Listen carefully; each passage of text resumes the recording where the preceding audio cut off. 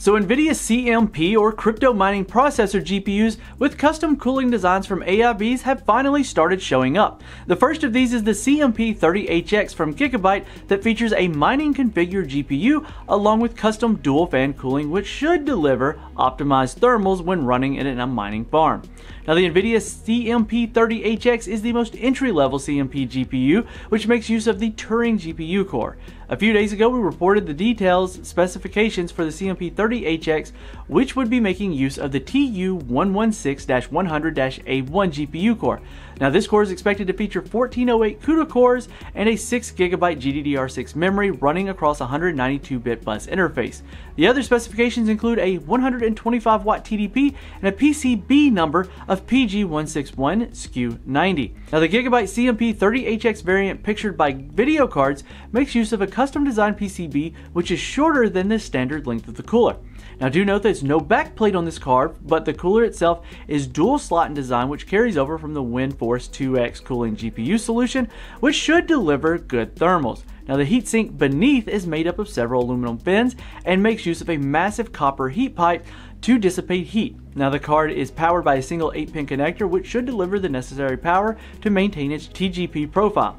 The side of the shroud features a large CMP logo, which confirms this card is definitely made for cryptocurrency mining.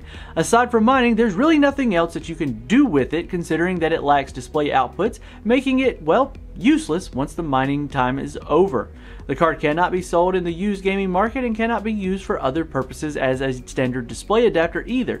Now the CMP 30HX will launch this month and will deliver what they're rating up to 26 megahash per second in Ethereum, and it should cost somewhere in the $200 to $300 US price range. But I do want to touch slightly on the performance, as it seems NVIDIA named these after the expected tuned hash rate rather than their out of the box, or else they would have called it the 26HX. So quick example would be that if you were to take the 1660 Super and tweak it up, you would easily see the Ethereum hash rate jump closer to that 30 to 32 megahash per second, and the power draw drop to sub 80 watts. Which may not sound like a lot to most people, but it definitely makes it a much more efficient and lower cost to run and operate than what it's being advertised at. But these will most likely end up going directly to mining farms anyway, and I just wanted to share my opinion on what would make these sought after, because if you go by the specs on the box, they're quite undesirable.